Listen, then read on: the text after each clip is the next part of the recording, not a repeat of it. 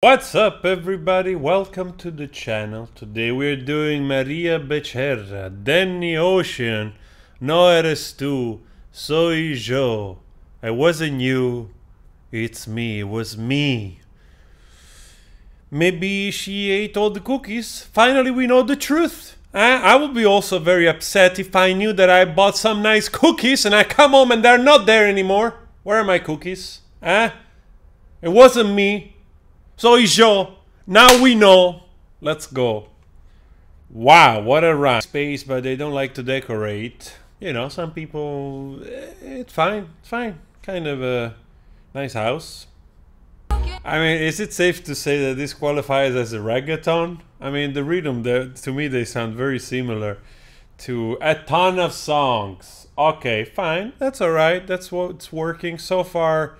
Like very clean production, super produced, a lot of effect on the voice, which it seems also nowadays, I've said this many times, but just for people to be clear, this type of auto-tune and effect on the voice, nowadays it's also not only a necessity for some people that they don't know how to sing, but a lot of times also for those that know how to sing, it's also just a stylistic choice because you expect this rhythm, you expect that sound, people recognize the sound on the voice on top of this sort of type of melody line, you know, the way they approach the metrics of the vocals, you know. You like sort of standing sleeping, it might be working, you don't know, maybe they found a new technique to rest quickly.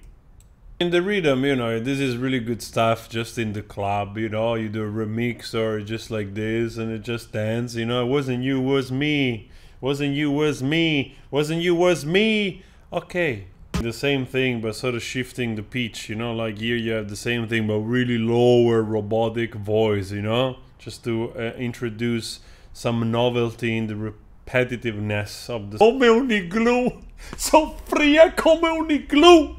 Jeff.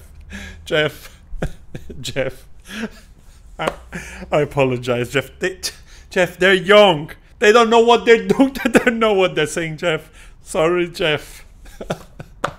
Sorry, Jeff. Sorry. All right, you know what? It's actually, once you kind of, you know, once you lower your expectations in the way that you just flow with the rhythm and the sort of the novelty of the artist, for me at least, you know, it's a new artist for me, both of them. And there's this kind of juvenile interaction, which is totally fine because after all, yeah, that's how it is. That's what it is. Human dynamics, finding out stuff, talking about it, whether for vanity or for glamour or because you're trying to actually convey a message, it's all good in the sort of immediacy of this pop song, you know, like I said, without expecting anything, you just flow with it and kind of accept it, you know. I don't want to extrapolate nothing in particular out of this, you know, or even make it more than it's supposed to be, which is a very entertaining, well produced, polished reggaeton song. Yeah.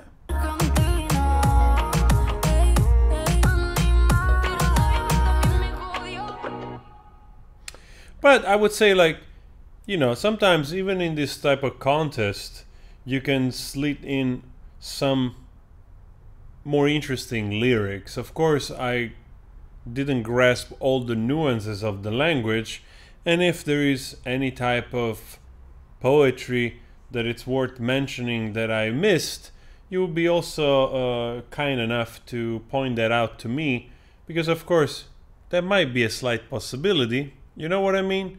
But anyway, like I said, don't expect much from it. Just enjoy the rhythm, the nice interaction. Actually, the guy with this higher voice reminded me a little bit of Goatee for some reason.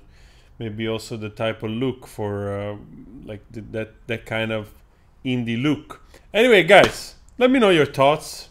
If you want to see more newer artists, let me know. Older artists, let me know. You want me to cover a song that I might be able to do? Let me know, we'll do that. And if you want to listen to my music, go on Spotify. Okay, the links are below. I'll see you there. Boom. Boom.